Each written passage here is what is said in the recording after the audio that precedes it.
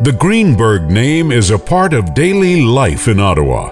It is seen on street signs, university campuses, and the city's leading healthcare facilities, all named out of gratitude for the generosity of a family who has built a long-standing legacy of hope. One of the amazing things when I joined the Greenberg family was realizing that I was joining a family that was very much dedicated to service, to making the world a better place. The Queensway Carleton Hospital Foundation is proud to honor the remarkable leadership and community spirit inspired by the late Shirley and Irving Greenberg. I met Shirley and Irving in the 1950s. Shirley and I were secretaries to High Soloway, and we bonded immediately. We ended up sharing an apartment together in Toronto, and I met Irving many times when he came to spend time in Toronto with Shirley. We would spend our dinners with a friend of mine who had a private dinner club across the street, and Irving and he would be into politics and world justice and social justice until 2 in the morning. The young couple dated for close to 3 years before they made the decision to marry in 1959. True to who they were, the ceremony was small and intimate, taking place in front of a Justice of the Peace in the old City Hall building in Toronto with close friends by their side. Shirley moved back to Ottawa with Irving, and about a year and some later, we had their firstborn, Danny, and about 3 years after that, Phoebe came into their lives.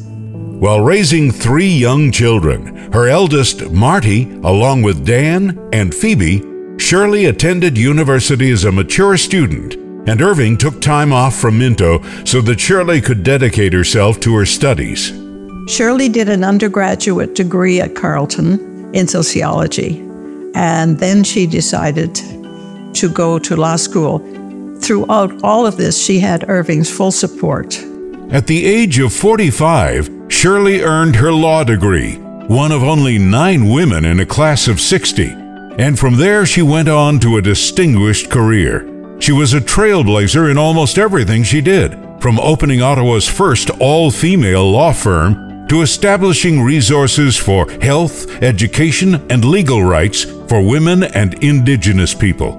She had all sorts of women getting interested in social justice, especially family law. She had the Ottawa Women's Lobby Group. They were very successful.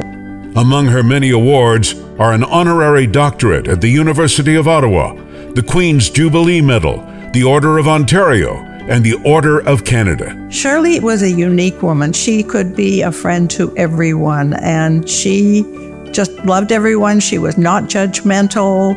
She was helpful. She was kind, understanding, and she could also be as tough as she needed to be. For Irving and his brothers Louis, Gilbert, and Laurie, they were building a real estate company that would become Minto Corporation. Irving was a visionary. He was driven. He came from a poor background, only had public school education, and yet built a great company.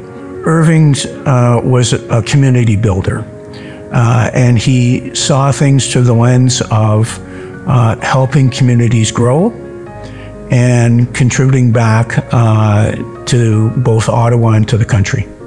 Shirley and Irving became leaders in community philanthropy, supporting causes that were important to them. They were a dynamic force. They just invested more time in taking the money that Irving had successfully earned and turning it into opportunities to fund their social justice causes. They went very quietly about their lives. They were not interested in spotlight at all.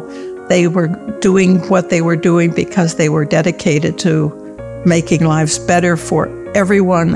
One of Irving's greatest passions was his commitment to the Queensway Carleton Hospital.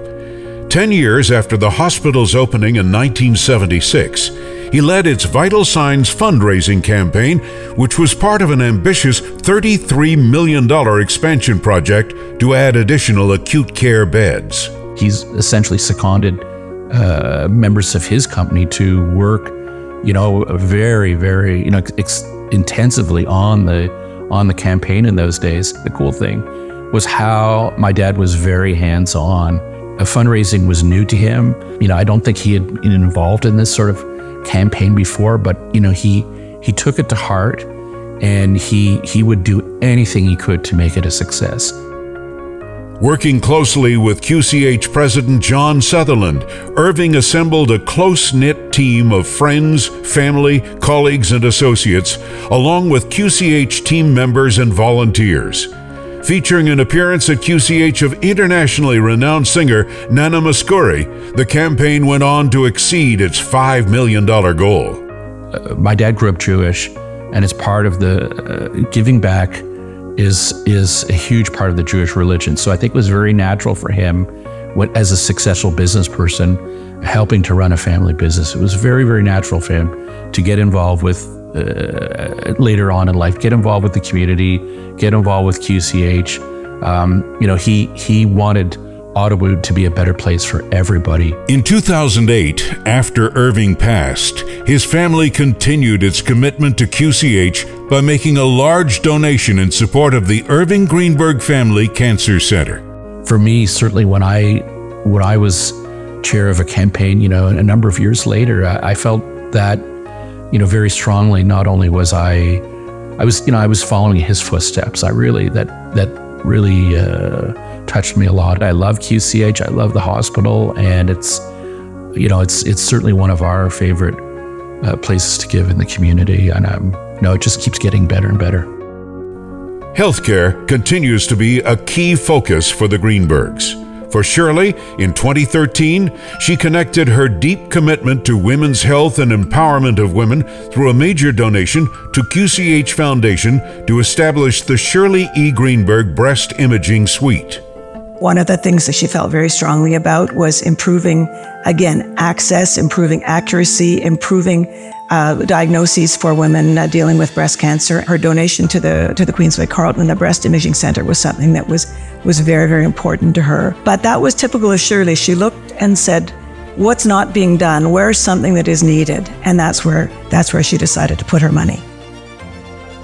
And just months before her passing in 2022, Shirley quietly made another major donation to the QCH Foundation in support of the hospital's key priorities. Together with their loving family, we celebrate the strength, courage, and determination Shirley and Irving Greenberg shared with our community. Their generosity will live on through the many big and little miracles with which they blessed our city.